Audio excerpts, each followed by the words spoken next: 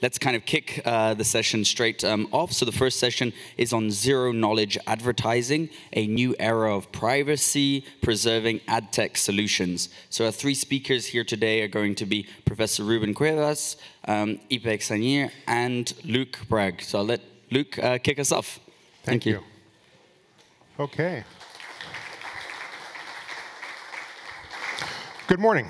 My name is Luc Bragg. I'm the co-founder, chief strategy officer, and the director of the Profila Research Labs. I'm here with my colleagues Ipek and Ruben today to talk about zero-knowledge advertising. Now, this may be a concept that's new to folks, but this is a masterclass. So hopefully by the end of this session, you'll have understanding of what we're talking about and also the research that we've done. So I'm going to speak just for a few minutes to give a very practical example of zero-knowledge advertising. This is actually the same one that I got my mother to understand, zero-knowledge advertising. And this is a woman, love her to death, but the first time she used a computer, she put the mouse on the screen and moved it around because that's how she thought it worked.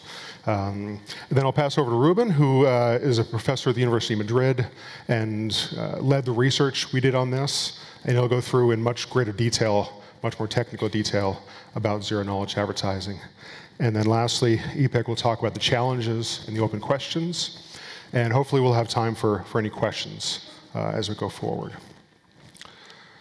So this is not a product pitch. That's the last thing we want to do. But there are a few things I want to get you in a mindset of an example of how you could use zero-knowledge advertising. And that involves, obviously, our products, so I'll just mention that for a second. So just imagine that you have a mature Profila, which is a way for you to create, manage, and control the most accurate, authentic, and valuable information about yourself, and decide what brands have access to that information, what they can do with it, and also how often they can contact you, how often they can communicate with you. So a lot of this is based on self-discovery quizzes on a variety of categories, your travel preferences, your food preferences, these real deep micro preferences that a brand could never find out based on your search history or your social media usage. Real deep insights, but again, you always control every aspect of this. So let's say you have that mature Profila and you have a desire. You know, we're all coming out of COVID. We're all thinking of travel again. Travel is a very aspirational topic. And you're dreaming of a long holiday in Bali. And now we're obviously going to talk about a zero-knowledge advertising aspect of this. So if you think about it, you're going to put together what you actually want. You want a 2-week holiday in Bali. You're going to go with your partner, and you have fictional children that I'm assigning to you today. You want to go kind of at the end of the good season in September and October. And you'd like to get some personalized offers for the next couple weeks before you make a decision. Also in this package, you're going to add some of the insights that have come up from your self-discovery quizzes. You're going to say, okay, well, what are my food and drink? Do I have any allergies that need to be taken into account based on the food of Indonesia? If you have a peanut allergy, that may be an issue in Indonesia. You know, you like spicy food, or just your preferences in general based on all the questions you've asked about your food and wine and drink preferences. But also your travel. So in this case, you're doing very well in life and you're not really price sensitive for big trips. You like a slower pace of life. You like to be connected a little bit back home, but not too much. We all like to get away. And also the activities. You know, you like snorkeling, but not scuba diving. Again, very, very specific micro-preferences that really wouldn't come up in any sort of tracking that's done now in terms of marketing. And all this information is going into a little package. And this package is then traveling essentially through a peer network node, which all it means is your package is going to another Profila user who has signed up to be a node, and then to another and to another. And in that process, you're becoming more and more anonymous. Even to the point of your IP address has been hidden. And at the end of that process, it's going into the metaphor of the day is the black box. And this is a box that your request is going into that no light leaves from, okay? And this black box then is also populated with all the different offers, all the different packages that any company has, whether it's a travel company or a specific resort, or hotel, not just their Bali offers, but all their offers are going into this black box. And in that black box now is a process of matchmaking. Which of these offerings from all these different companies match my time preferences, match the fact that it's a family holiday, and also matching these micro preferences that are important for me in how I like to travel. And once that matchmaking is done, again, no information about my request is ever going to these brands. No light escapes on that side. That is the zero knowledge. The zero knowledge is what they have. You have the power, and they have zero knowledge. And then from that, I can decide, how do I want to receive these offers? How do I want to consume the matchmaking that this has produced? Now, it could be 1,000 different ways, but it could be a periodic email from Profila. It could be something actually on the Profila app. You can actually see the offers and respond to them. It could be banner ads on websites that are enabled with zero knowledge advertising. Or, and I know EPEC is going to talk about this in tomorrow's session, one of the panels about the metaverse, whatever comes next. Zero knowledge is actually a really interesting concept for the metaverse, because I could travel around the metaverse seeing the things that are interesting to me, but no one's knowing what I want and what I have. So there's zero knowledge in that respects. Now, if you think about it for a second, this is, again, a very simple example where I've gotten what I want, offers for something that I want, but think about what hasn't happened. I haven't had to spend time searching, which means all those websites that I've been searching has not been tracking me. They've not been collecting and collating data on me. They're not selling that data to someone else, which means I'm not going to start getting offers for Bali holidays after I've gone. I think we've all had the experience of buying something online, then you start getting advertising for it. It's because marketing now in many ways is dumb. It's ineffective, it's inefficient, and I think as we move to a new paradigm, we're going to understand how dumb marketing is now in comparison. So in this example, my private information, who I am, is completely protected, and the only brand that knows who I am is the one I've decided to actually interact with. Okay, here are my 5 offers. Now I'm going to choose one of them, and now, of course, they need to know who I am because they need to charge me or they need to do the planning, whatever. But all those other brands that gave me offers have no idea who I am, and there's no way they can remarket. They can't sell that data to someone else to market to me. I am completely anonymous in that regards, and that's really the promise of zero knowledge, whether it's advertising or services, and it's also going to be the reality. So I'm going to pass it on to Ruben, who is going to go into much more detail into how this works and how we tested for it, and how this model can actually work just as well as the advertising model that we have today. Ruben.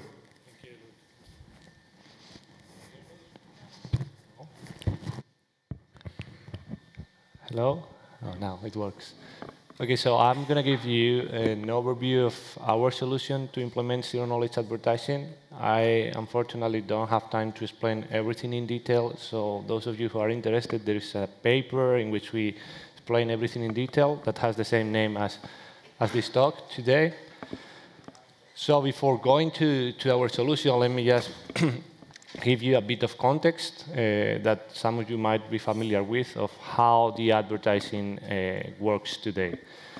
So the first thing is that the adtech stakeholders needs to be profiles of us, okay, for later targeting each one of us. And for that, what they do is they track our activity in all our digital devices, our desktop, our mobile phones, wherever whichever site you visit, which app you use, but they also can use these devices to track our physical activity, because our mobile phone are equipped with GPS chipsets, so they can locate us and then infer which is the venue that we have visited. It's a restaurant, it's a sport facility, it is a mall, and based on that, they can also infer what we like from our physical activity. So there is a bunch of companies tracking us in our digital devices, okay? And there are different techniques to match all that activity to a single identifier. That could be through cookies, the IDFA, fingerprinting, okay? And all this information ends up in the back end of different companies. Some of them are well-known, Facebook, Google, but some others are not so well-known. They are typically referred to as data management platforms. And what they are going to have is a profile similar to what I just put there. That could be a profile of myself. Okay, some of these companies has as many as 400 different tags in each one of us. Okay, and this is what we refer as inference-based profiling, because they infer our profile from our activity. And how they use this information. So in mine, this is myself in front of a computer, and there is a website, let's say cnn.com, and there is an ad space available in that page. So at that moment, the page is going to contact an intermediary saying, hey, I'm selling this ad space. I'm simplifying the process because typically there are several intermediaries involved, but let's keep it simple. This intermediary is going to try to understand or know who I am, right? So it's going to ask these DMPs, or if the advertising is being run by Facebook, Facebook is going to gather my profile.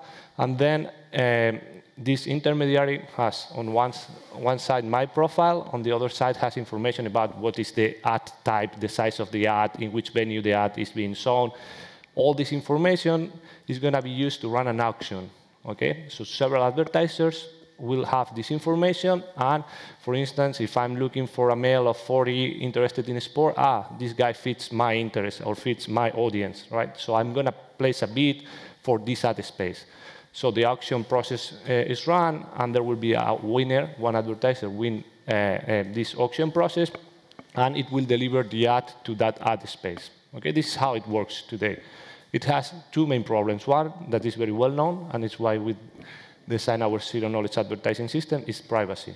Okay, we are exposed without even knowing it.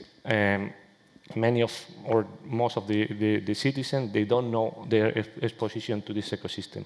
But there is a second problem, that is this inference-based profiling that is not so well known. So these inference algorithms are not so good. So the profiles these companies build on us are not very accurate, okay? And this is also a problem, because when they target us, they typically don't target us for the things we like, okay? So this is the context, how it works today. So let's go to our solution. The first step in our solution is a registration process. So if you want to use our system, you need to register. And why is that? Because we want to have a one-to-one link between users in our system and real persons, right? This is important for brands, and this solves some problems in the online advertising ecosystem, like the advertising fraud.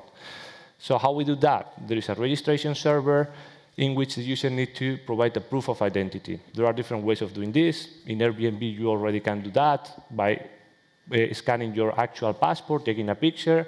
There is other solutions like digital identity certificates, or even some solutions that are more novel, like the distributed IDs, like probably you are familiar with Atala Prism. Okay, there are different ways in which you can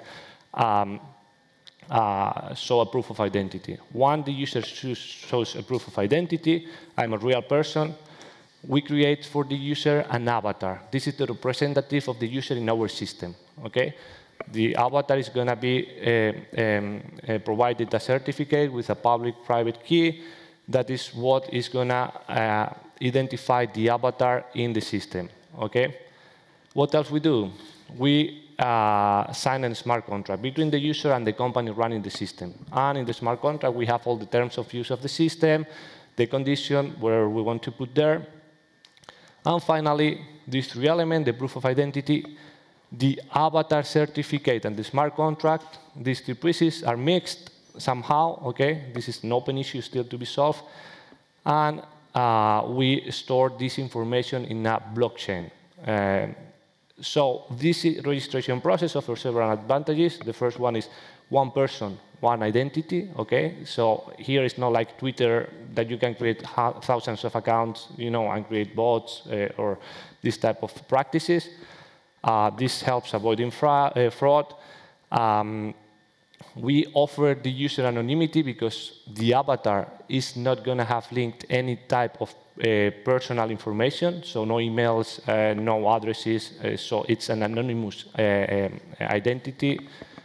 And finally, something that we want to offer is the possibility of trace back someone who is misbehaving in our system to the real person behind it. Okay, there is a smart contract where you have in which conditions we could do this process of coming from an avatar that is misbehaving, get back to its real identity. So legal action could be taken against this person or any other action like ban it from the system and not let him get back into the system. Okay, that's the first step, registration. Second step is we want to run away from the infer-based profiling because it's not accurate. So our bet is the self-reported profiling. That's it. The user can use the mobile app or the web app of our system and self-declare what he wants or she wants to be in the profile. Okay, so it will use the mobile app and decide I want to declare I'm male or I'm a female, this is my age, or I don't want to give my age, these are my interests, I want to receive ads of these different categories. Okay, so it's the user, the one who declares what he wants to, or what are their interests. This system or this information is going to be sitting in a server in the cloud, in a repository that is going to be encrypted and is going to be password protected. Only the user can access that information, no one else. Okay. So we have privacy or security guarantees for the user. And since this is sitting in the cloud, it can be updated across multiple devices. So if the user decides to use our system from multiple devices, this profile is going to be always updated. So if at some point I decide that I don't want anyone to know my age, I remove that from my profile, automatically it's going to be removed in every device from which I use the system. Okay. So the two first steps, registration process, self-declare, profiling, and then let's go to the actual definition of the ad delivery system. So which are the players that are going to be involved? The first one is the publisher, so the mobile apps, websites where ad spaces are available. This is a player that is already there, so we are not inventing nothing new. Okay. The ad delivery software, this is probably the key piece in our system, but this, again, not something strange to the actual ecosystem, because in the actual ecosystem, for instance, in mobile apps, there is pieces of software in the form of SDKs that are embedded in the apps that handles the advertising on behalf of the ads. So we are exactly doing the same. In the case of the web, we can implement our solution in a library to be installed into or embedded into the browsers or in the form of an add-on. So there are different ways of doing it. So the ad delivery software, the same as the SDK do today for the mobile apps, is going to be responsible to deliver the ads to the publisher. The company running this service, this zero-knowledge advertising service, it's going to have its own server that is replacing the intermediaries that I mentioned before, right? So today we have SSPs, we have ad exchanges. So in our system, we will have the zero-knowledge advertising server. And finally, the advertiser ad server that is also present in the current ecosystem. That is the server from which the advertiser delivers the ads to the end-user device. And two repositories. The first one, the end-user storage repository, I explained it, is where the information from the user will be stored. And final one, the auditable transaction repository. In our system, all the transactions that happens are going to create proofs. Those proofs are going to be stored in the auditable transaction repository. So this makes our system auditable. And I will explain later how. Okay, and after all this long discussion, we go to the point, how we are going to implement the ad delivery process with zero-knowledge guarantees. So what we do is create a protocol among these players. So the first message of our protocol is the ad list. So each advertiser is going to send to the zero-knowledge advertiser server a list with meta information of each ad. So if I'm an advertiser and I'm running 10 ad campaigns with 10 ads, I'm going to send the zero-knowledge advertising information about these 10 ads. There you have the list of parameters included in that message, what is the ad ID, which is the advertiser ID, the IP address of the advertiser ad server serving that ad. It's going to say what type of ad is it, if it's a video or if it's a banner. What else? And very important, which is the target audience, the target profile, which type of user I'm trying to target with this ad, okay? So each advertiser in the system is going to send this info to the zero-knowledge advertiser server. Okay, on the other end, when the application where our ad delivery software is embedded, right, a mobile app starts or is activated, it automatically activates our ad delivery software. And the ad delivery software immediately sends an ad request to the zero-knowledge advertising server. It's basically saying, hey, I want a pool of ads so I can show it in the app. It's basically that. And the zero-knowledge advertising server is going to send a list of ads in a message we call an ad offer.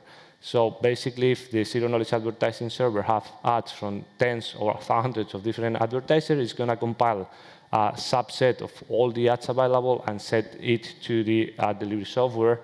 And in the paper, we give the details, but if you do a proper encoding, in an ad offer message, you can include information of thousands of different ads.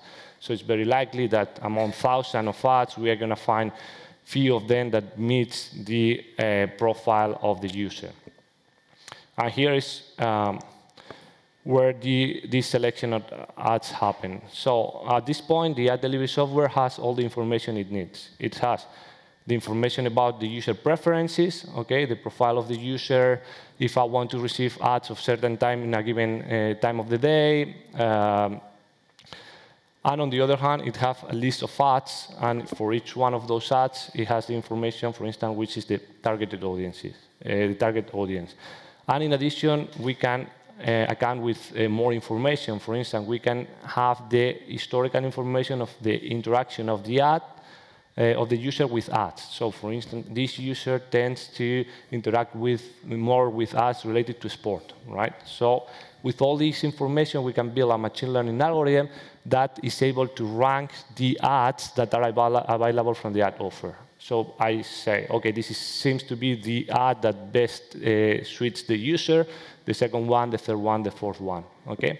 So we have sort of a rank of personalized ads that best suit the user. So once we have this rank of ads, at some point, the mobile app will have an ad space available and will tell the ad delivery software, hey, I have here an ad space. This is actually how it works in current online advertising with SDKs in mobile apps. And the ad delivery software is, at that moment, going to pick the first ad from the ranked list, okay, extract the needed information, the ad ID, the IP address of the ad server serving it, and it's going to request the ad, okay? So the advertiser ad server is going to receive the request, find the ad that is being requested, and it's going to send it to the ad delivery software that will pass it to the mobile app. So as you have seen, we have implemented targeted advertising without leaking any information to third parties. Okay, all the personalization part happens in the device, in the ad delivery software that is embedded within the app. But it's not only about not leaking information, but providing anonymity. We don't want that these players can try to use a single ID of a device for building a kind of a story of profile of the transaction of that device. So we have an initial problem here. That is the IP address. So if the device is continuously making connections to an advertiser ad server from a single IP address, the advertiser ad server can say, this IP address is asking me always about ads of sport or ads about clothing, right? So it can try to build this fingerprint of that IP address. So to avoid that, we propose to use, as Luke said, a peer-to-peer network, a very simple one. So players of our system, other users, will let their devices to be part of this peer-to-peer network. What we do when we are going to send a message to the advertiser ad server or the zero-knowledge advertisers advertising server, we are going to send it through this peer. Right? So the IP address that are going to be sent by the destination is the IP address of the peer, not the IP address of the original device. And in each message that we send, we can change the peer that we use. So basically, each one of the messages I'm sending is going to be seen coming from a different IP address. And by doing so, this simple mechanism, we hide the IP addresses of the devices. And there is another potential element that can be used as a single identifier. So we want that all our messages are encrypted for security, so nobody can ever drop what is in those packets, in those messages. So for that, we are going to use encryption, and the obvious thing is this ad delivery software is associated to an avatar, and the avatar has a public-private key, so we could use those keys to encrypt all the messages. But if we do that, these keys become immediately a single identifier. If I'm using the same key always to encrypt a message, that is an identifier. All the messages that come encrypted with this key, it's an identifier of a unique user. We want to avoid that, right? And this is not a simple problem. And actually, there are here in the audience probably experts much more than us, so we ask for your help to solve this issue. We have an initial idea that is using a hierarchical deterministic keys, that is a solution proposed in the context of wallet IDs for Bitcoins, in which you, from an initial pair of public-private keys, you can generate an arbitrarily large number of other public keys, and this is what we propose to use. So for each message, we could eventually use a new key for encryption of those messages. Okay, but we are open to other ideas for solving this issue. Okay, so we have delivered our ad, but this is a business, right? So there is money behind it. So how we do the billing and accounting without revealing any identity or from the user or revealing any data? Well, so imagine there is an event associated with the ad, so the user click on the ad, so that generates a monetary transaction, right? So at that moment, the ad delivery software is going to send an event message to both the zero-knowledge advertising server and the advertiser ad server, saying, hey, a click happened, okay? And there is going to be information, monetary information associated to it, like how much money the user, because in our solution we compensate the user for interaction with ads, should receive, or what the zero-knowledge advertising server as intermediary should be compensated with. So this information is sent to the zero-knowledge advertising server, and the advertiser ad server,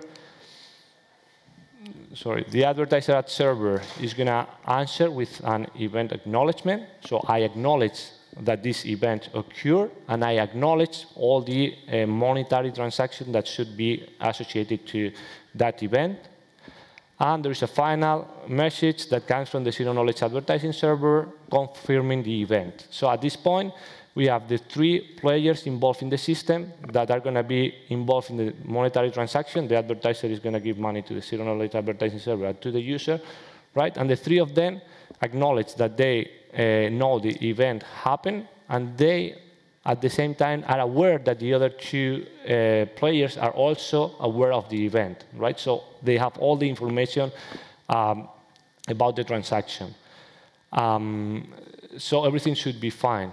But we want to go one step further and guarantee auditability. And how we implement that? So what we are going to do is make each one of these three players to create a proof of the event, a proof of the transaction, right? So this event occurred, and there should be a transaction associated to it.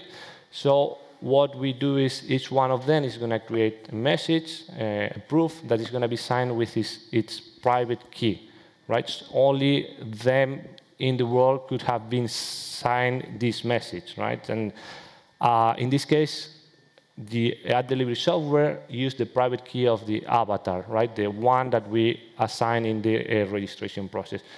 So this is going to be stored in an auditable transaction repository. So this is a repository with all the proofs of all the transactions are going to be stored, right? So again, an open question here is what should this auditable transaction repository be? We are thinking a blockchain, right? What type of blockchain, what type of proofs we should use here? And again, this is an open question. Should we use smart contracts for these proofs? Is too much use a smart contract? So we will be happy to listen to your ideas on this. Okay, and with this, as I said before, in the paper there are many more details. I didn't have enough time to explain all the details, but I hope I could convey the idea of how our system works. And if you have questions, just pass by the booth. I will be happy to discuss with you. So a few final remarks. The first one is there are zero-knowledge advertising solutions out there. Probably you know Brave. Brave is a new browser that is available, and they are trying to implement zero-knowledge advertising solutions. But Brave is a walled garden solution because the ads needs to be shown in their browser, right? So it only works in their own venue, that is their browser. The solution that we propose aims to be open, so it can be implemented in any mobile app, it can be implemented in any website, it can be implemented in any video portal system. So that's the huge difference, because implementing something like this in your own venue is much simpler than trying to do it in an open ecosystem. Second point, remember, we go for the self-declare information from the user instead of inference-based, because there are some works already that prove that inference-based profiling doesn't work so well. Another important point is that in this new trend of privacy-preserving or privacy-friendly advertising solutions, we have the zero-knowledge advertising angle, but there are other startups that are trying to implement something that is called consent-based advertising. The idea is that the user, in this case, is given the control of deciding which data they want to share with which third parties, right? Based on explicit consent.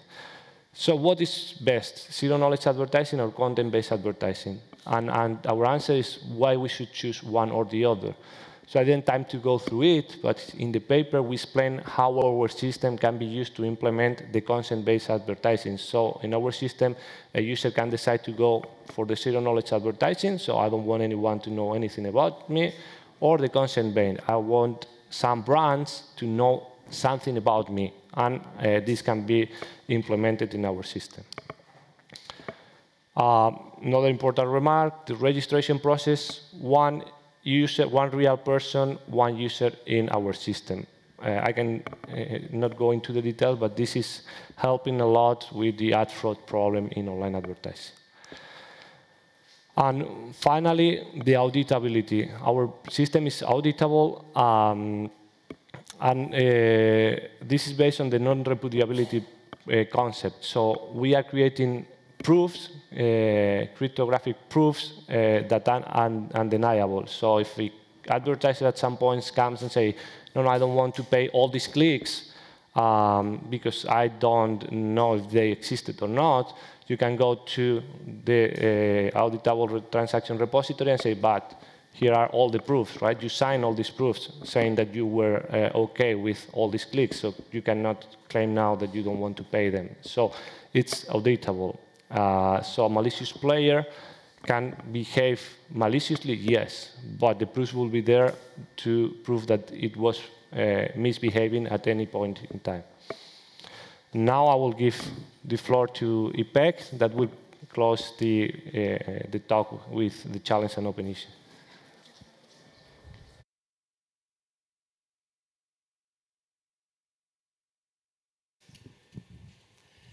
Thank you, Ruben. Yes, Ruben was already touching some of the challenges and open issues we have, but as a summary, we would like to discuss with you on this slide at the end of the presentation, because if you have any idea or recommendation or solution to our challenges and open issues, we would be really happy to hear them. The first one is registration process.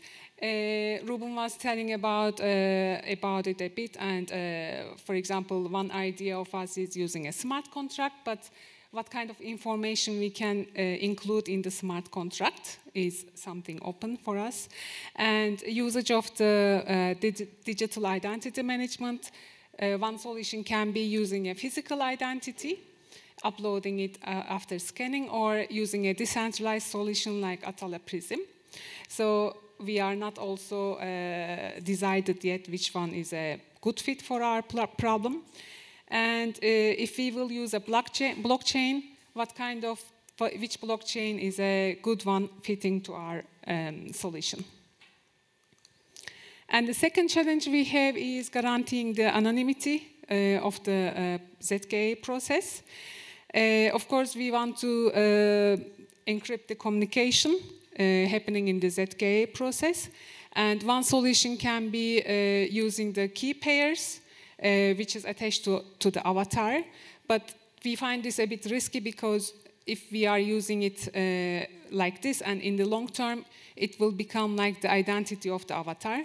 So this is something we want to skip. And another solution can be using the hierarchical determining systems. But we are not experts on this, so we cannot forecast what kind of problems we can face there. So if there is any idea among the audience, that would be good to hear. And the third one is defining the ad selection algorithms.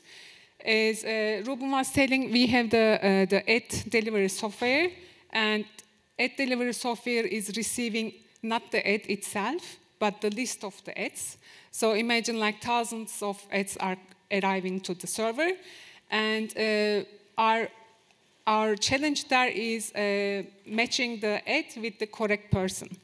So imagine like a sports advertisement from a brand is listed there, and the same kind of ad is also listed from brand B. So which one of these brand A or brand B advertising we should match with that person who is targeted? We have, of course, some ideas in mind. And for example, one that can be that we can check the ad interaction history of the person. So that means if he was interacting with already brand A, that means that it's better to match brand A to that person. Or another option can be our solution, Profila, preferences. So if that person is already preferred to receive ads from brand B, then that would be a good match for brand B and that user to link. And the last one is auditing solution and the process. As of the auditing, of course, we need to record all the transaction happening in the ad system. And for example, one solution can be the blockchain or a smart contract on the blockchain, or if not, what kind of solution we can have. Can it be a database or a log system? So these are also open questions. We haven't decided yet. And the process within the auditing process is, it can be either the proactively or reactively choosing. So if there's like random inspection, that will be the proactive solution. Or if there is, for example, complaint towards a brand, then that will be the reactive inspection. So with this, thank you for listening. And we will be happy to hear your questions and recommendations or solutions, ideas to give us. That would be great. Thank you. Maybe, would you like to come?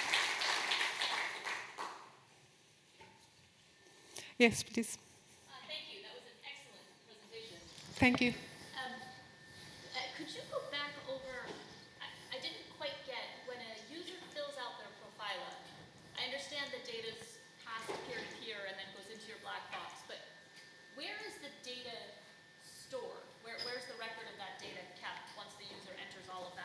Sure. I can take that. We're actually working with a company in Luzon, Prive, that creates a middleware. Actually, they're built for medical data storage. So it's incredibly granular in terms of permissions, incredibly robust in terms of storage, and that'll be our middleware. So that's your entire profile is there, but it's even segmented and encrypted along the way. And only parts of it, when you create a buying signal, like in my example, only parts of your profile go up into that package, but the rest of it's stored. And we're working to decentralize all of this. So because obviously users in certain countries need to have their data stored in their country. We even would like the idea that eventually if you want to have it on your own NAS in your home, you can do it that way. We're not trying to centralize that at all. Thank you. Question? Oh. It's covering all the transactional costs for like the user's data when it goes on. It's like publishing a smart contract for every user is synchronized. It's very expensive with blockchains right now. So if you use the private blockchain, it's fine, but at some point you still have the same data problem. Who's paying for the user's initial like putting in information? So I think at the end of the day, it's a business, right? So the advertiser is the one supporting, the advertiser are the one supporting the whole ecosystem, right? So part of what the advertisers are paying for the ads should go into the maintenance of the whole infrastructure of the system, right? So just think that online advertising is a business in the order of hundreds of billions of dollars right now that grows at that rate of 20% every year. TV is coming into the ecosystem. Out-of-home advertising is coming into the ecosystem. So it's really huge business, and there is enough margins in the business to support all the infrastructure needed to support our solution. And I'm not a blockchain expert, but I understand we can also batch transactions. So to lower the gas fees, we're not doing it per transaction. We can batch them together. Well,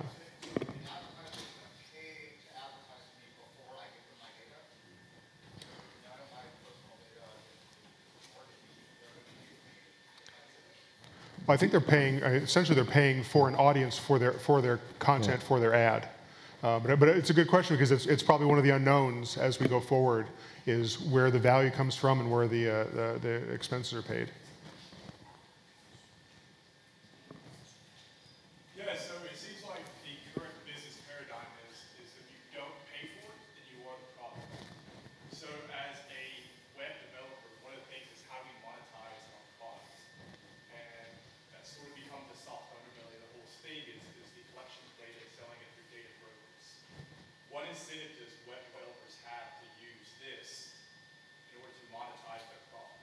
Sure. And our mentality is that people are our partners and brands are our customers. And we're essentially going to market with your product. So you have a product that we're a broker for you. I think in terms of incentives for doing it, it's, when I think about it, I think about the uncluttering. I think about, both for individuals and brands, we have so many inboxes nowadays. And all the social media channels, a regular inbox. And a lot of that content we didn't ask for. Or it's in a way that's it's too much, but all we can do is unsubscribe. So for me, uncluttering is a huge part of that. We start out as a straight privacy company, but privacy is not very sexy. People don't do things until they've gotten burned by identity theft or something. They're not going to be proactive. So we have to find more consumer ways. But the idea that the interactions with brands that I have in the future, the ads that I get, are so personalized to me that I'm having to spend less time on things. And brands have to spend less money on me because I always use the example, if Lego knew that all I care about is the Star Wars sets, and that's all they advertise for me, they're going to make more money off of me than they do now. And I don't have the 3 emails a week I get from Lego that don't interest me. So I think it's just the efficiency of life and that uncluttering. But also, everything in Profila is private. When you're sharing feedback with a company, it's not on TripAdvisor where you're trying to publicly perform and you can get into flame wars and such. There's a space for private, and so much of life now is this public performance. And a lot of our marketing is based on this individual PR campaigns that we're all running on our social media, but that's not necessarily our authentic self, but that's what it's being marketed to. And the idea of actually saying, well, I'm going to take these 10 brands that I love the most, and just interact with them on Profila and get much more authentic deals and offers, exclusive content, that kind of loyalty stuff, using less time. So really, it's a time saving for both.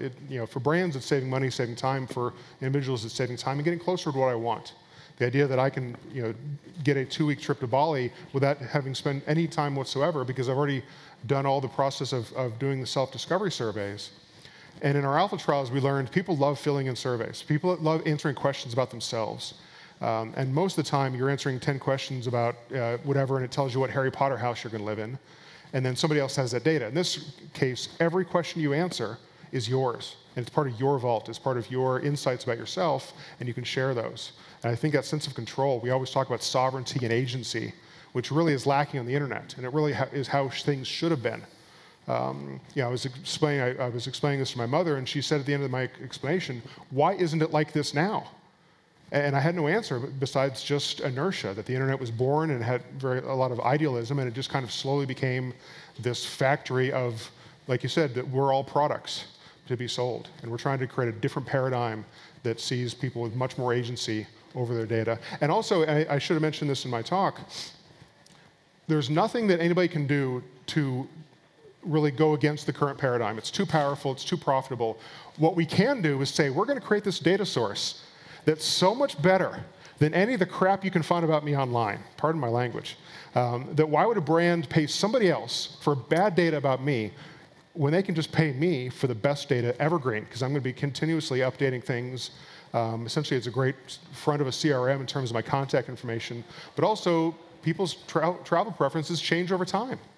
And a brand that subscribes to my Profila is getting those updates as they go. That's just smarter. So hopefully I answered your question. Does my private profile change based on the ads that I click? So is there some sort of feedback going on in that sense as well? Is it purely based on the data that I input on myself? It could be, but those insights will be presented to you and asked, do you want to add these to your Profila?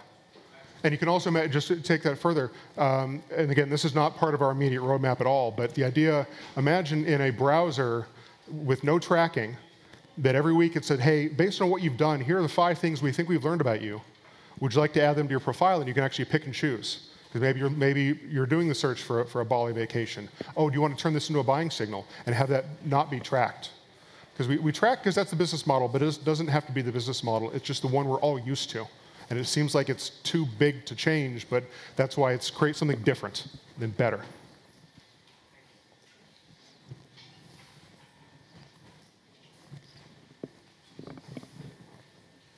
Okay, thank you very much for your attention. Thank you. Thank you. And have a great conference.